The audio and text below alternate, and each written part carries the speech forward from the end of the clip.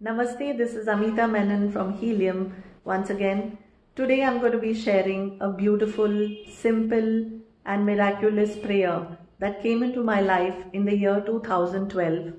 I had not experienced its efficacy till a good friend of mine by the name Raj Mali, who's a leadership coach and a shamanic healer, reintroduced it to me when a friend of mine who was diagnosed with cancer and was undergoing treatment needed some healing, and I started practicing this healing at that particular period of time, and ever since it's become a very integral part of my healing practice. It is a wonderful technique and it is very popular across the world. So do stay with me till the end of the video. You will get to know more about the details of this practice.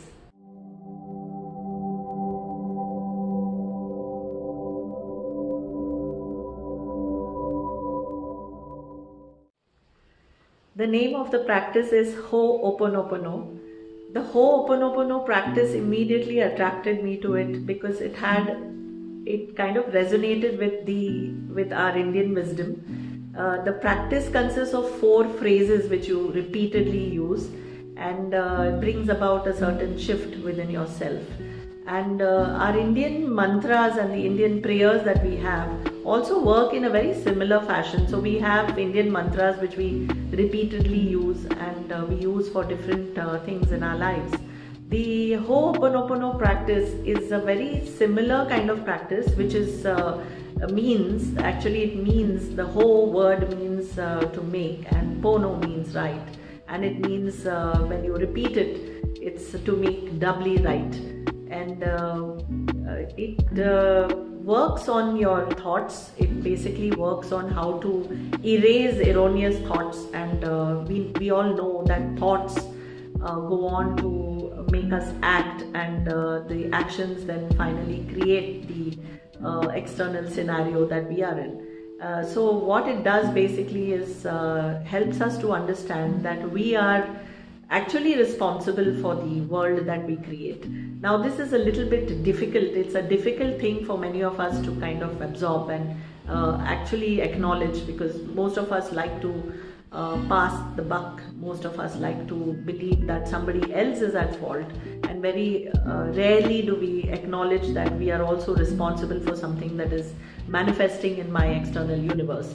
And here it is exactly that. Here you're starting with the acknowledgement of yourself, where you are taking responsibility for everything that is appearing in your physical reality as your experience, and starting there with the practice of the forgiveness prayer.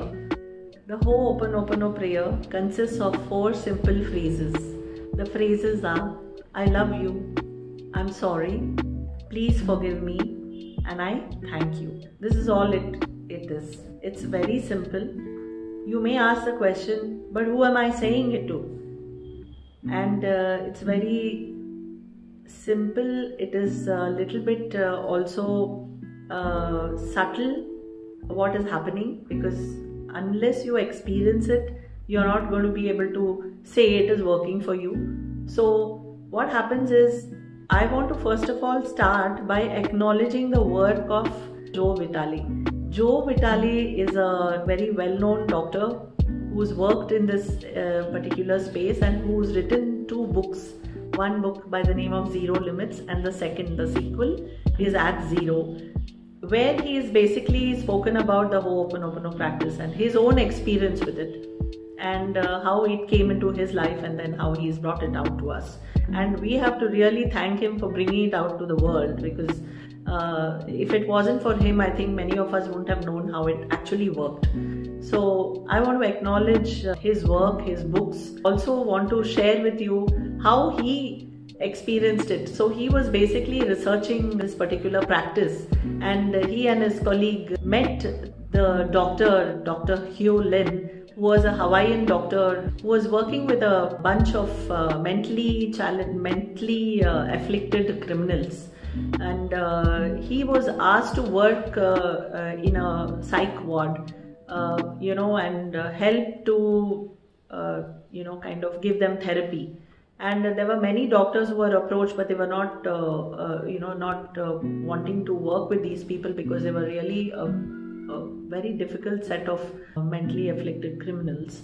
And when Dr. Hew Len took up the case, he decided that he would use his own practice to help them. And that's when he started working on these people in a very different fashion. He did not do any talk therapy, or he didn't have any personal interactions with them.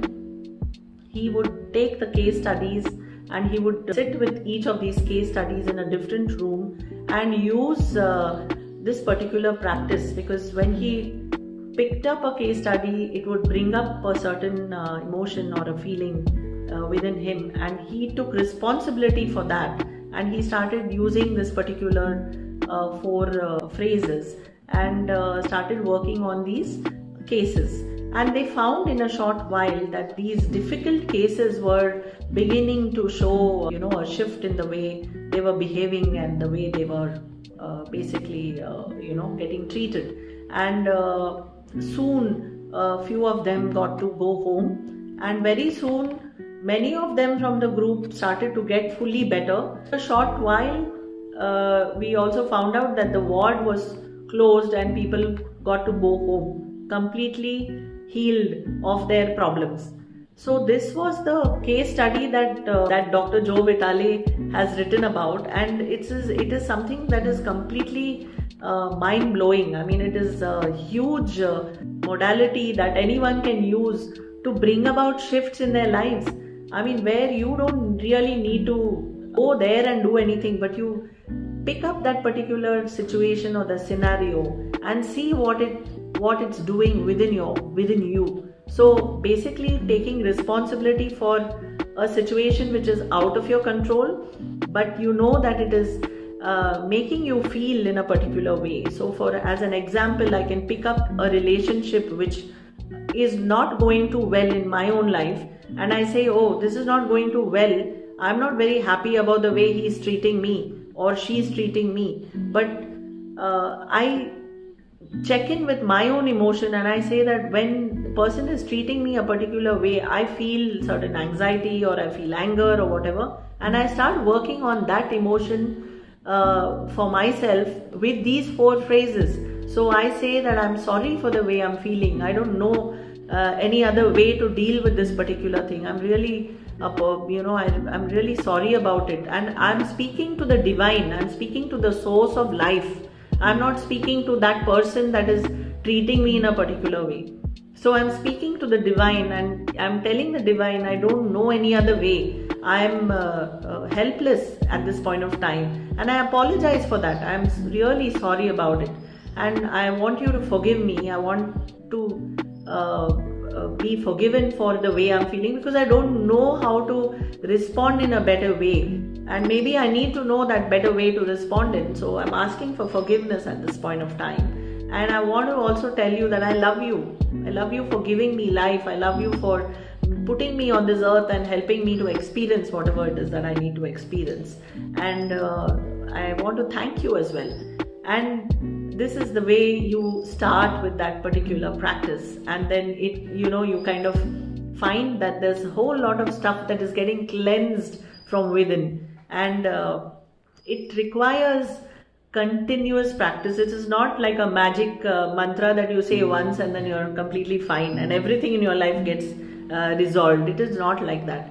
Please understand that it needs to be practiced regularly in a very, very internalizing it, going within, understanding what is coming up for you, and actually releasing and cleansing that stuff that is coming up. And layer by layer, you will find that it is kind of getting cleansed, and you will find that you're completely feeling okay about that particular situation which was earlier creating some unnecessary problems for you. You will find that it is completely gone from your life, and you will also find that slowly that external situation is also getting resolved. With your internal system getting shifted, or that emotion or feeling getting shifted, you will find that the external thing is also getting resolved. That is the magic of it. That is how it works.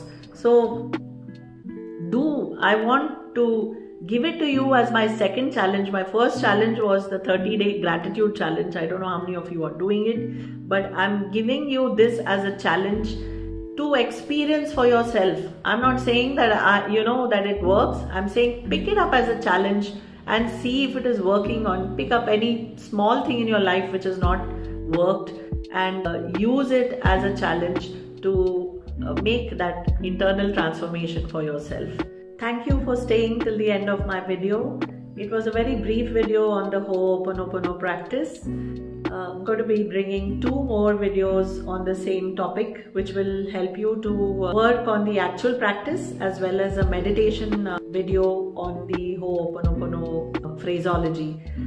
Do keep watching the videos on helium by subscribing to my channel and by pressing on the bell icon so that you get an early update on all the uploads that I'm doing. Thank you so much. Keep watching helium.